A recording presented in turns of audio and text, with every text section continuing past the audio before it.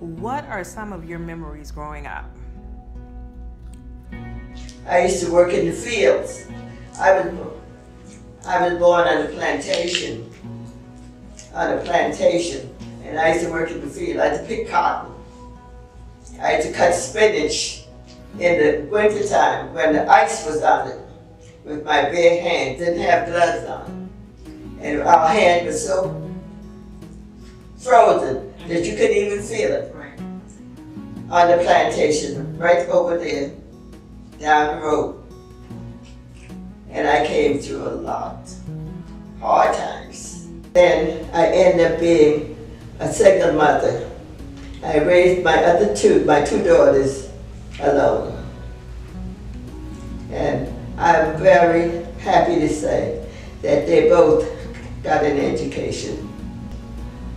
And I was very, very proud of them because I was not able to get an education when I was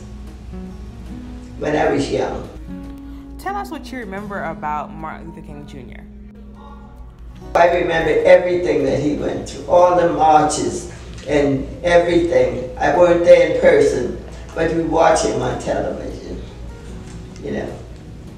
And I wanted to be there. I just couldn't. Financially, I couldn't. But I really wanted to be there because I realized what a change he was trying to make. And he did make a big change. Yes, ma'am. Tell us your experience with racism.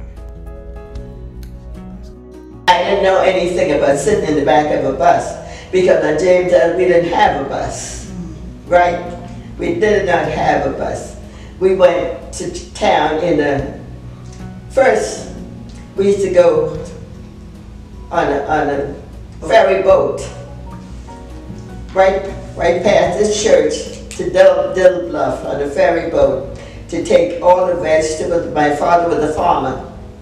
The vegetables and the chickens and the pigs and everything went on the ferry into the market in Charleston. And then later on they opened the road up that you could drive into Charleston instead of going to the ferry.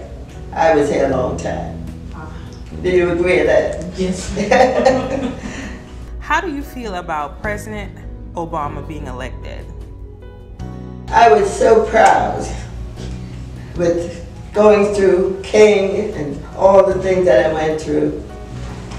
And when I heard that a black man was running for president, it made me so happy. And I was able to go to every school and shook his hands when he came to Charleston while he was running, you know. And the night that he was elected, I cried like a baby. I was in my home alone, and I really cried because I knew from where we came from. I'm here today to tell you, these are my best days. Wow, that's very encouraging. Yes, they are. Wow.